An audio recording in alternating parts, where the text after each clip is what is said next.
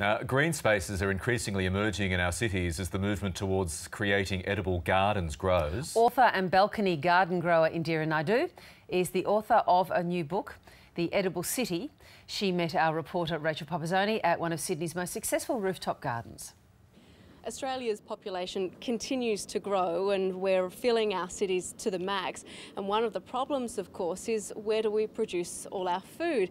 Now, community gardens are popping up around our cities and they're a way for people to come together and share their experiences and, of course, grow food. And one of the people who's really jumped on this and sees the great benefit in it is author Indira Naidoo, and you're releasing a new book exactly about these. What's the benefit of these community gardens?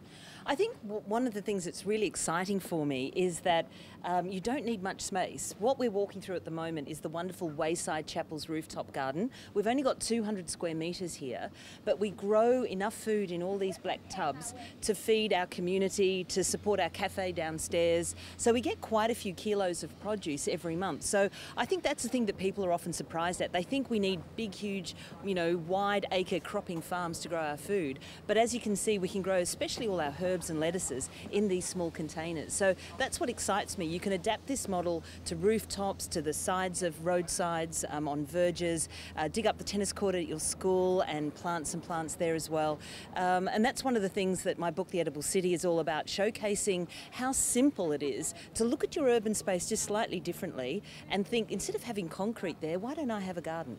The time I spend in gardens like these is my social connection time as well. So as well as all the benefits of a green space, helping our environment, growing food that doesn't have chemicals, that's organic, it's a time for me to connect with my neighbours and make real important social connections. And I think that there's a real thirst out there, which is driving the community garden movement in Australia, that people want to know their neighbours, they want to feel safe, they want to help and support each other, and community gardens create these spaces where that can happen.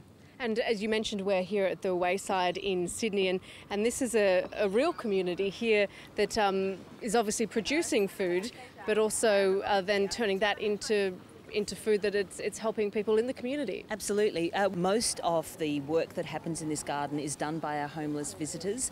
So it's an important environment where they can learn about food, enjoy a green space, and then they also get taught how to produce and cook that food in nutritious ways as well. And Wendy Suma, you work here at the Wayside Chapel. What benefits do you see for the community? You must see them every day.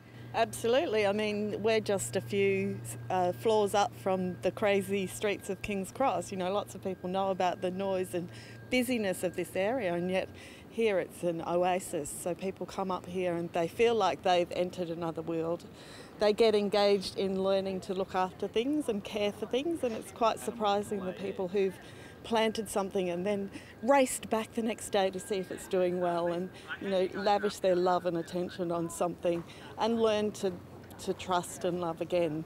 Well, this is just one of the gardens that's featured in your new book and looks at the Wayside and a number of gardens in Melbourne as well. Yes, a beautiful bush tucker kids garden in Waterloo, a lovely retirement garden in Turramurra, and then in Melbourne a refugee and asylum seeker garden, and then an amazing restaurant that's built a worm farm on top of their restaurant in Melbourne as well. So some wonderful ideas that I hope other people in the community and other businesses will go, well, if they're doing it, why can't we? Exactly. So there's no excuse if you've been thinking about planting your own community garden, or indeed a garden on your balcony or on your front verge. There are definitely ways to do it.